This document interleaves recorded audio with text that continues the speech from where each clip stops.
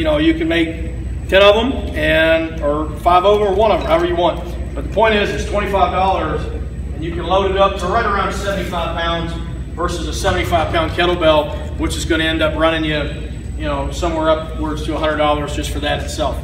But you're looking at a 3/4 right here, and I'm just going to kind of open it up as I go on. And you can make these things as thick as you want. You know, I recommend no lower than the 3/4. I've tried the ones that are 1/2 inch, things like that. They tend to get a little too kind of sketchy and break on you.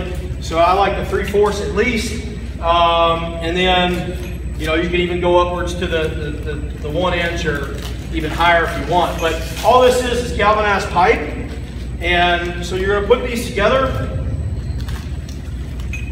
This right here is a 12 inch.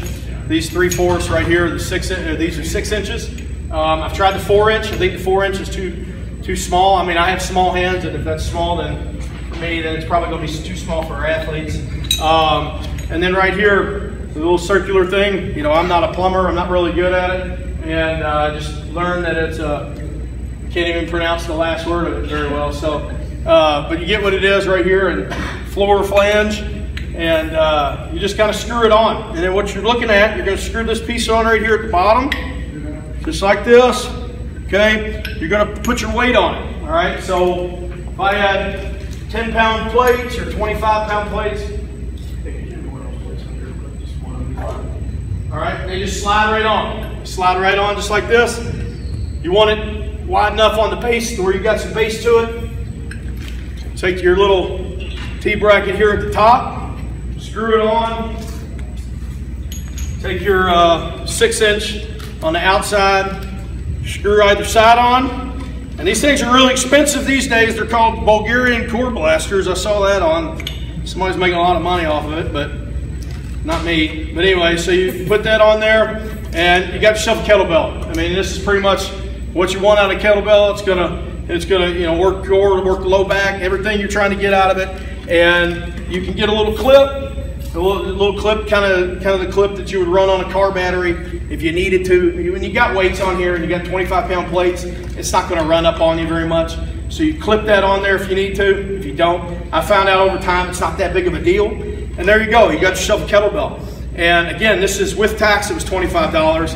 And I'm sure there's cheaper stuff out there. But again, you want to make sure that this is a real good galvanized pipe. It's nice and strong. Okay, it's not going to break on you. Obviously, if you go too heavy on the weight, you know, I've played around with it. I've gotten it up to 100 pounds before, and it was pretty safe on it. But again, wide base, you know, and this is where you get kind of funny on your grip handle.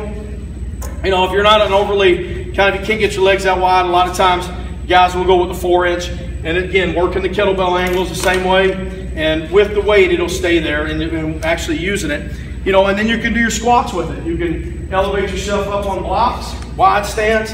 Now you got something that you can do squats with. You can hold it up however you want. And all I did was go to Lowe's.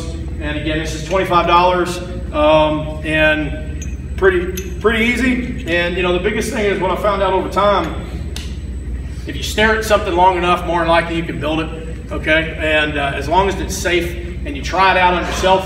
Okay, I would never do anything to our athletes without doing it on myself. All right, if it's going to fall on anybody's face, it's going to be mine, not theirs. Okay, so you know, look at it, go over it, and you know, and a lot of the stuff's online too. If you can find out, some, you know, people put stuff online, and again, it's just a way to kind of think outside the box, like coaches were talking about earlier. So, anybody got any questions on that? Anything? Okay, hey coach, thank you.